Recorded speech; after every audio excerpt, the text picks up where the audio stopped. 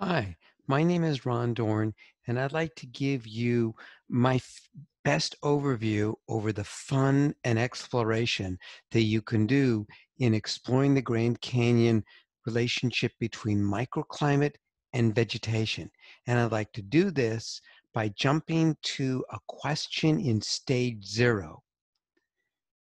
The question has you match different locations to the different sort of things you'll see in the game. It's question number 5. So in this screenshot, I hope the screen sharing, you can see 5 different Park Service videos that I've made available to you via both the ASU website and then also to be able to download from the National Park Service if you wish. One of them is a very cold winter scene on the north rim of the Grand Canyon in a low-lying river. It's really not really a river, it's just a creek bed. And what's happening is the cold air from the hillsides above it have sunk down, and it's called cold air drainage. And this is explained in a bit of detail in the PDF file. Another microclimate setting that you can see in the Grand Canyon is the video I'm playing now, zooming into the bottom of the Colorado River, where the water itself of the river is evaporating water and it's cooling the surfaces. And then you can see the vegetation around the river that is soaking up the water and evaporating. It's called evapotranspiration. And in the PDF file of Stage0, it explains the idea of evapotranspiration cooling that you can especially see in summer temperatures. Then another video is down in the center of the canyon where you have these platforms called the Tonto Platform. They're heat accumulators. Even though the scene of a burrowed train was made in April, those surfaces are having high sun during long daylights, and they're absorbing a lot of solar radiation, and they're heating back up, and they're emitting long wave radiation, which is warm temperatures. So these settings down in the canyon are heat accumulators. Yet another aspect of what you can see in the game has to deal with diurnal or daily fluctuations. So you are familiar with the sun's path moves from west to east during the day, and it's also much higher sun in summer and much lower sun in winter. So you can read about the diurnal radiation effect that's been discussed in the GPH 111 main class and its effect on surface temperatures. But in the Grand Canyon, you're going to come face to face with what you're seeing in this view here, which is sunrise over Yaqui Point.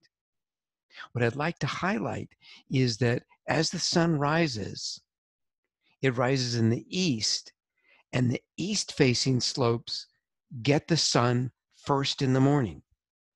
So think about it. East-facing slopes heat up first, and the west-facing slopes get the afternoon sun. This means that you should be able to see the diurnal effect in the temperatures of the Grand Canyon, especially since the images in the game are required at 10 a.m. in the morning. So anytime you have a north-south oriented ridge, the east-facing side should actually be warmer at 10 a.m. when the data were acquired because they're heating up first. And then the last piece to talk about of what you're going to explore in the game is the idea of tree lines here on page 24. You're seeing a bighorn sheep baby, a ewe, walking around the lower tree line. In the Grand Canyon, the lower tree line has scrubby dwarf conifers like juniper and pinyon pine. And oh, it's very adorable, but this gives you a real life view of what the tree line looks like. So in the game, you can explore how the exposure, north and south facing slopes affect what you see in the game. So let's jump to the question in the game, and we'll do a couple of these for you to explore more on your own. It's hopefully not a difficult question in which you go to different locations in the Grand Canyon microclimate game. And you match these locations with these different videos and also the description of what you're seeing. Let's see what's going on. Here's the game that I brought up, and you're on the south rim. I'm moving the mouse around to change the orientation, and the avatar is looking down into the canyon. The three different layers of information you can see in the game are NDVI, which is the amount of biomass, the total amount of vegetation matter that the satellite recorded. Notice that in the inset map on the north rim, it's much darker green, and on the south rim, it's lighter green. It's because the south rim is lower and gets less precipitation, and so it's a lighter forest. You can also instantly see winter temperatures, where the key is provided here, and then summer temperatures in the game are provided where you can see they range from about 80 degrees to over 140 degrees Fahrenheit. So let's explore the game from a few contexts. Let's first start with a winter time temperature focus to see what the match is here, the first one, and we're going to have to fast travel to this location. So let's try and see if copying and pasting from the PDF file will work. Sometimes it doesn't, sometimes it gets messed up, but I'm copy and pasting the latitude and the longitude coordinates, and then we're going to jump right there. Where are you? You're actually at the same location as one of the videos. This one here for a viewpoint on the south rim. And you're instructed to look at wintertime temperatures. In this game view, notice that we've oriented the ridge here so that it's north-south. That means that you can get a good idea of the temperature variations on the east-facing slopes and then on the west-facing slopes. Remember that in the morning, since the data for temperatures are required at 10 a.m., what you see in this video about sunrise or the diurnal cycle would be logical as an explanation for why these east-facing slopes in the wintertime temperatures are especially seen. So if you zoom around from the avatar and zoom out, those slopes facing east tend to be warmer than those slopes facing west. So you have one of the matches right there. Let's try another match. Let's go for summer temperatures. Let's shoot for this one, 36.1941.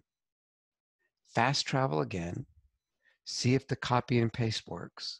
And in this location here,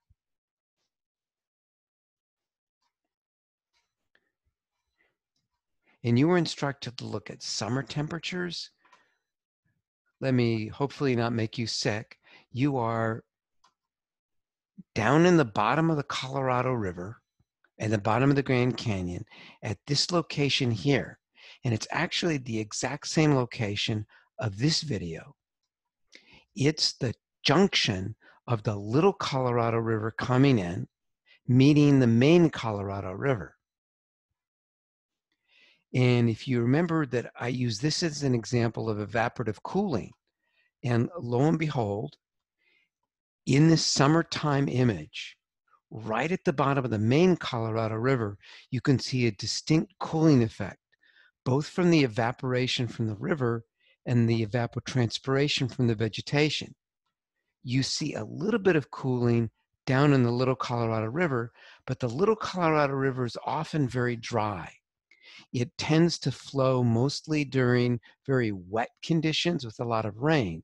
And so during the hot of summer, in June, when the image was required, there was very little flow in the Little Colorado River, and so you get little evaporative cooling.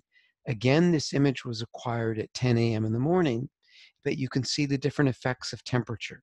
I'm going to stop the presentation now and encourage you to explore and have fun with the game. please don't try and rush through it. Take advantage of Stage 0 to get a good feeling of how to play the game in a low stress environment.